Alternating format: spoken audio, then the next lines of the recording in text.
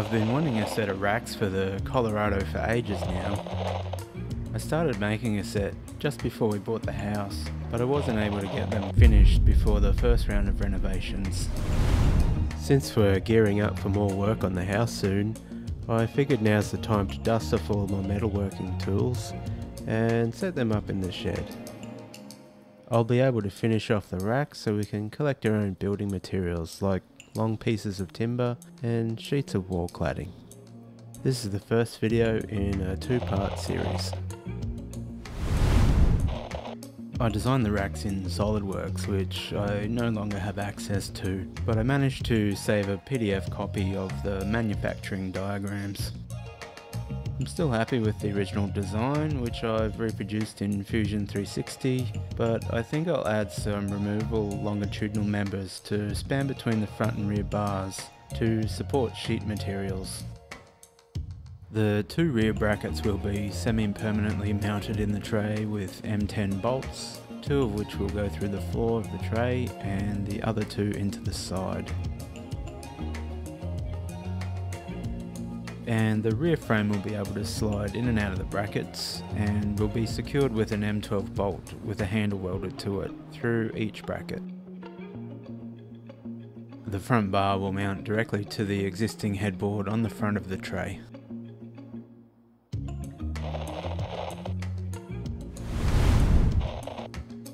I'd already started on the front bar, which, as I said, is designed to sit on top of the headboard behind the rear window. It's from 50x4mm square hollow section tube with end tabs from 50x8mm flat bar at 100mm long and mounting tabs from 40x8mm flat bar at 70mm. I also added another piece of flat on the lower face of the bar that sits on top of the headboard to distribute the load in 3 places. The headboard is made from pressed sheet metal, which is surprisingly strong, and I'm confident it can take the weight of anything I'll be transporting. I've added some crush tubes inside the headboard frame to support the bolts when the bar is installed. Construction of the bar was mostly finished 2 years ago, so all that was left to do was add a couple of tabs for the longitudinal bars to mount to. The mounting tabs are just some 50x8mm flat bar cut to 60mm in length with a hole and some rounded off corners. Rather than take the sharp edges off with the grinder, I decided to temporarily install the linisher in the shed that had been sitting unused under the house. It's less noisy and far more effective than the grinder for taking away the hurty bits. Once I have a workbench layout finalised for the shed, I'll mount it on a bench top, which will be a far more efficient use of space. Once all the tabs were cleaned up, I decided that it'd be best to weld on the tabs when I've made the rear bar and I'm ready to make the longitudinal bars. Stay tuned for that in part 2 of the series.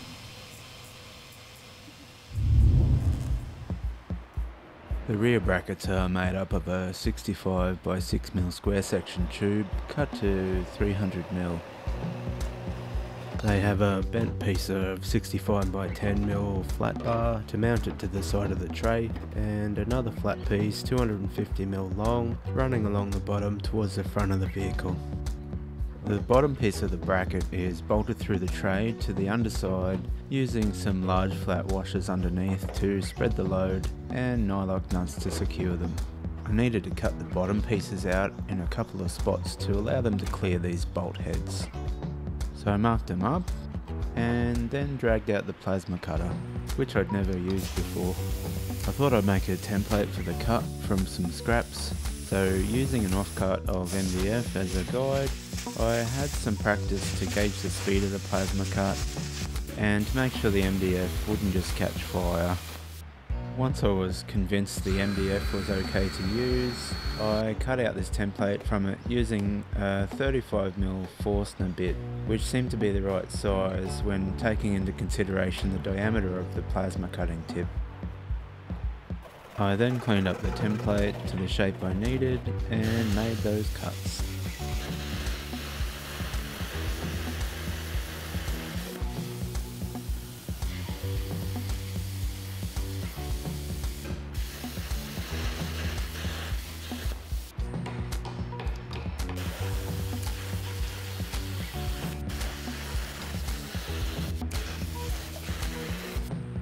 The cuts came out alright, except that one.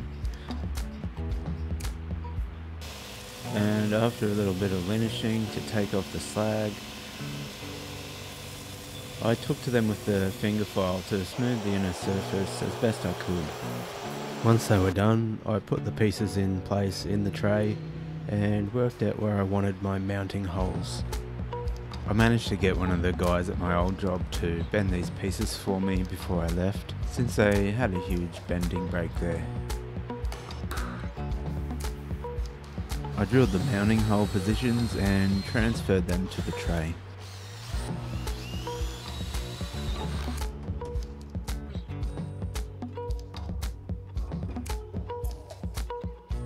I've used nutserts on the side of the tray since there's no access to the inside of the tray panel, and they shouldn't see too much loading with the added bracing we'll have on the rear bar frame.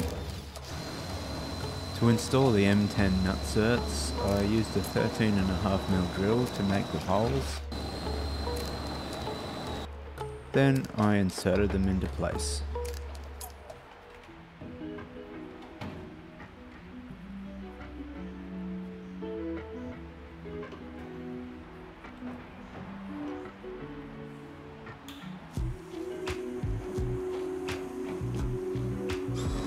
And of course I did the other side as well.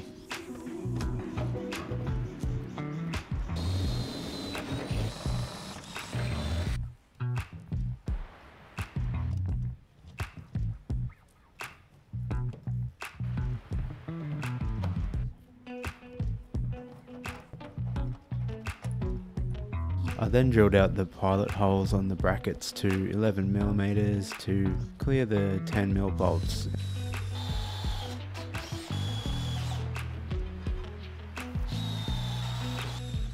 For good measure, I deburred the holes with a countersink bit. I temporarily mounted the side brackets in place so I could mark out the rest of the parts, and worked out where I needed to drill the holes through the bottom plates and through the floor. There was a sheet metal cross member underneath the tray I had to drill through, and from underneath I could see that there was another screw head that I needed to avoid down there. I couldn't come up with a way of measuring where the screw was, so I just took a guess and hoped for the best.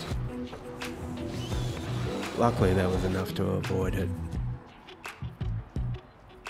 The side plates were a little twisted, so I tried to mark the bottom plates in a position that would help straighten them. I marked where I wanted the bottom plate and took away the side plate to decide where the holes needed to be.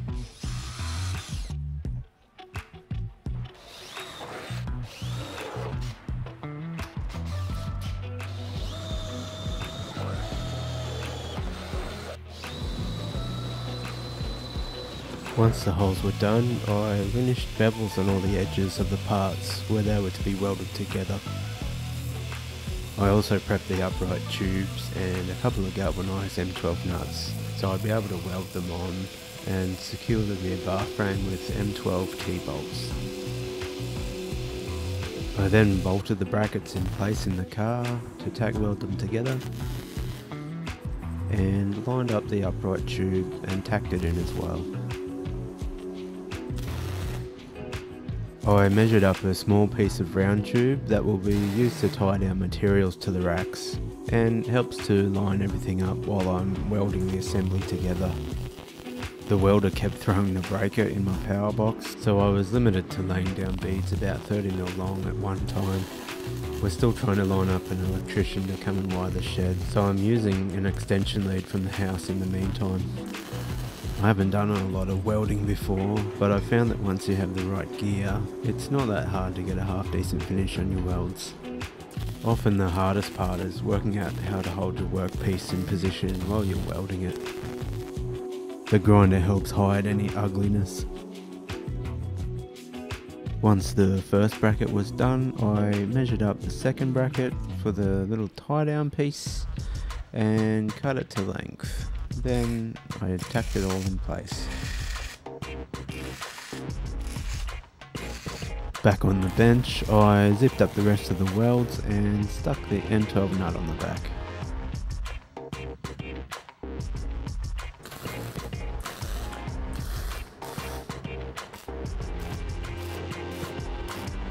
The brackets also have a diagonal brace for some added longitudinal strength. I marked the angles I needed and made the cuts. Then I used masking tape to hold them in place while I tacked them.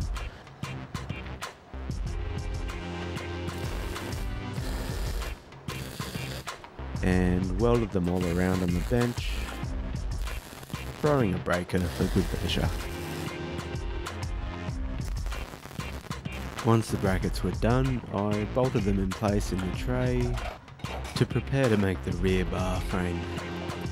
But that will have to wait till the next installment of this riveting saga. I haven't uploaded in a while due to some health issues and a few other projects going on at the same time. But if you liked watching my projects, make sure you come back again for more in the future. Thanks for watching to the end, I really appreciate it. If you liked the cut of my jib and reckon I deserve a beer for my troubles, check out my PayPal link in the description to make a one-off donation. Also, if you're in the market for some reasonably priced gear for photography and videography, click my affiliate link with Neewer and check out their wares. Cheers.